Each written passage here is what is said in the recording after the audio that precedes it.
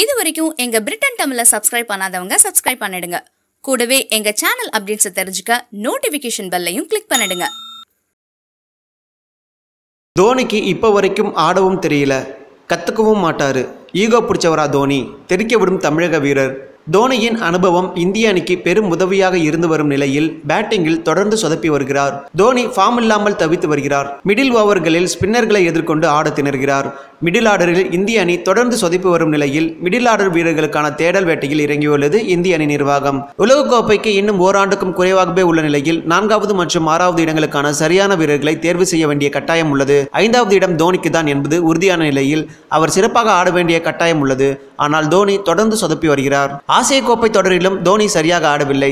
Spin பவுலர்களை எதிர்கொள்ள திணறுகிறார். அதிலும் leg ஸ்பின்னர்களுக்கு எதிராக தொடர்ந்து சொதப்புவதுடன் விக்கெட்டுகளையும் பறிகொடுத்து விடுகிறார். ஆசிய கோப்பை இறுதிப் போட்டியில் வங்கதேசத்திற்கு எதிரான போட்டியில் இந்திய அணி கடுமையாக போராடி கடைசி பந்தில் வெற்றி பெற்றது.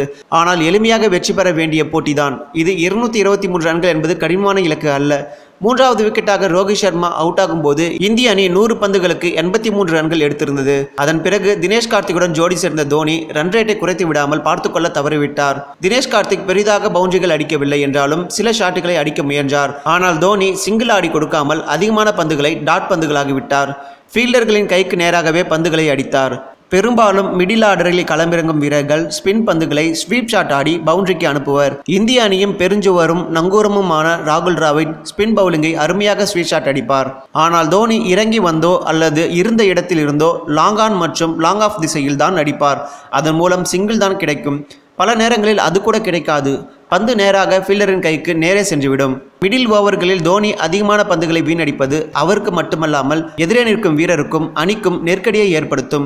எனவே மிடில் ஓவர்களில் ஸ்பின் பவுலிங்கை ஸ்வீப் ஆடுவது முக்கியம். தோனி ஸ்வீப் ஷாட் ஆட மாட்டார். இது தொடர்பாக பேசிய இந்திய அணியின் முன்னாள் வீரரும் தமிழ் வர்ணையாளருமான ஹேமங் பதானி தோனிக்கு ஸ்வீப் ஷாட் ஆட வரவில்லை என்பதை சுட்டிக்காட்டியுள்ளார். மேலும் ஒரு வாரம் தன்னிடம் வந்து ஸ்வீப் ஷாட் ஆட பயிற்சி எடுத்துக்கொள்ளுமாறு தோனியிடம் வலியுறுத்தியதாகவும், ஆனால் தோனி தனக்கு ஸ்ட்ரைட் ஷாட் மற்றும் லெக் திசை ஷாட்கள் எளிதாக வரும் என கூறி மறுத்துவிட்டதாக ஹேமங் பதானி தெரிவித்தார். எனவே அவர் கடைசியாக கூறுகையில், தோனி ஒரு ஈகோ பிடித்தவர். ஈகோ பிடித்ததால் தான் என்னிடம் வரக்கூடாது என்று யோசித்தார். மேலும் இது போன்ற செய்திகளுக்கு இணைந்திருங்கள். பிரிட்டன் தமிழ் தொலைக்காட்சி.